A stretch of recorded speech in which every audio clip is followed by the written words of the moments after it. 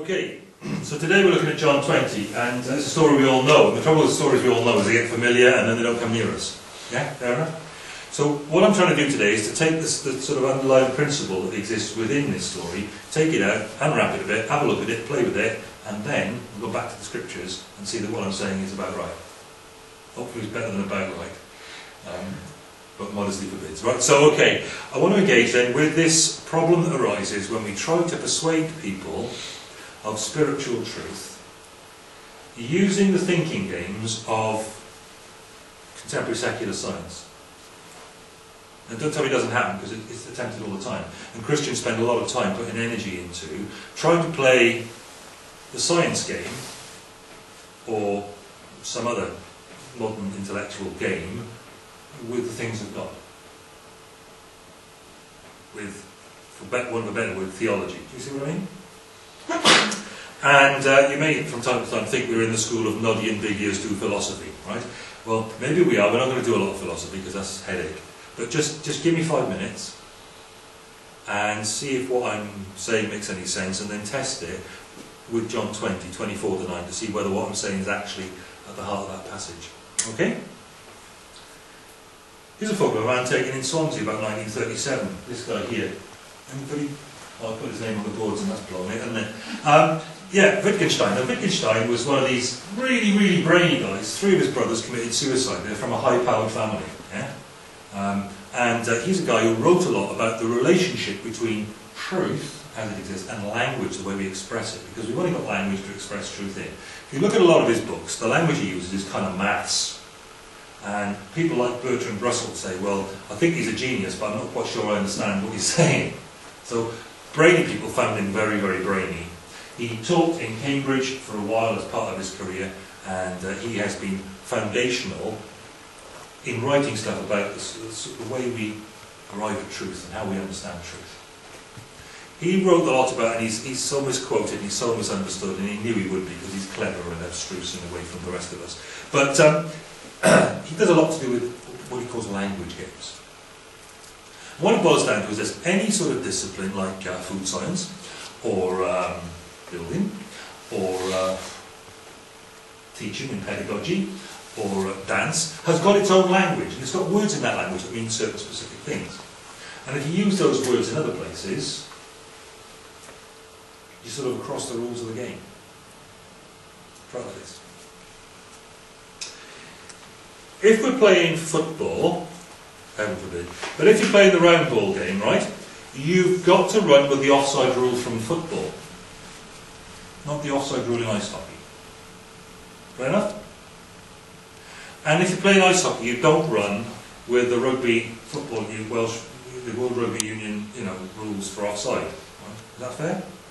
You stick with the rules of the game you're in.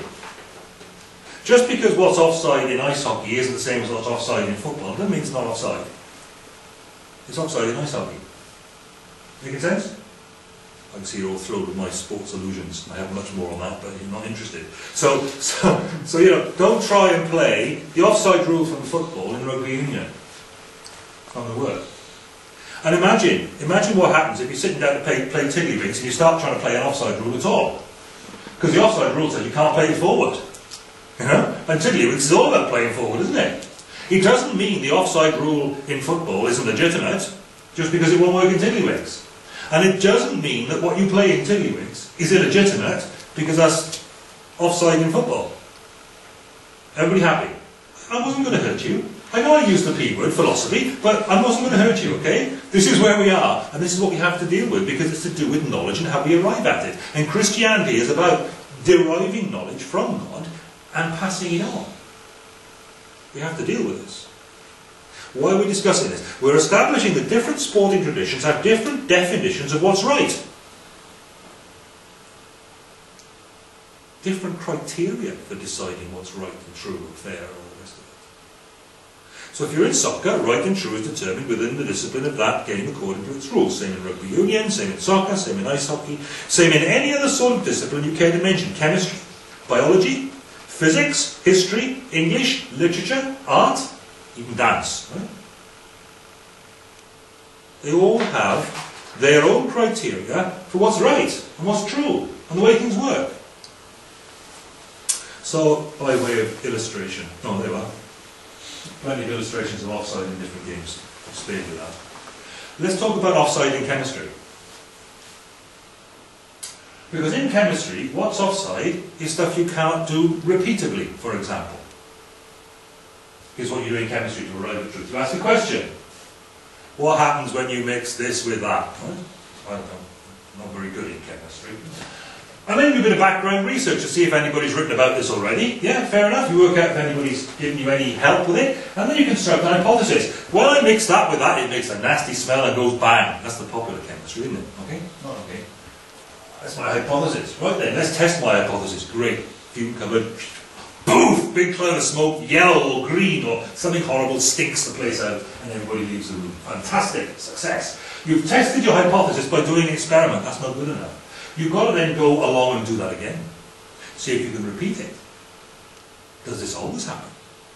And somebody in another part of the world now is going to test that hypothesis. They do the same experiment and poof! They've got big clouds of acrid smoke and nasty smell in a fume cupboard in Puerto Rico. Okay?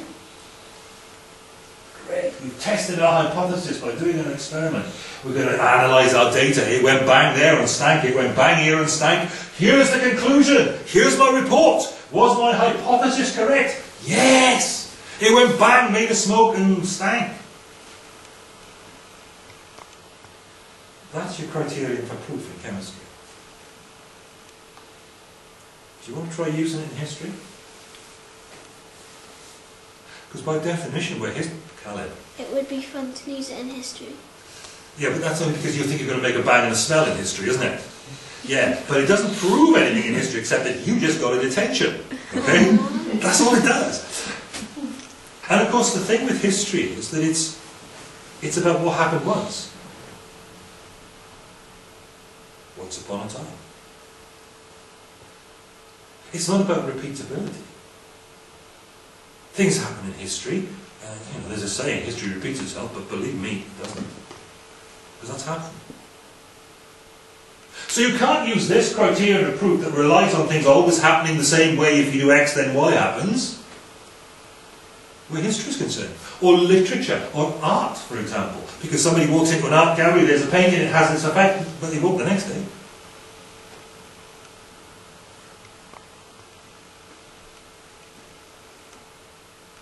By definition, things that happen in history, well, it's dealing with once only non-repeatable events. And my friend I'm talking to about Jesus, he wants proof about Jesus, but he won't accept the system of proving things that applies to past events. He's only prepared to analyse, for example, the reliability of the accounts for the resurrection using the rules of natural sciences, which say there's no way to repeatedly demonstrate the resurrection of Jesus, so it didn't happen. See the problem?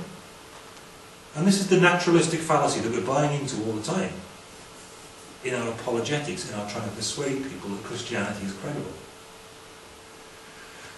Of course, if you look at what Jesus says about what makes Christianity credible, he says, they'll know we're Christians by our love for one another. Paul says, they'll know the genuineness of our apostleship and our Christian faith by precisely what we're prepared to put up with in his name. There's a biblical apologetic.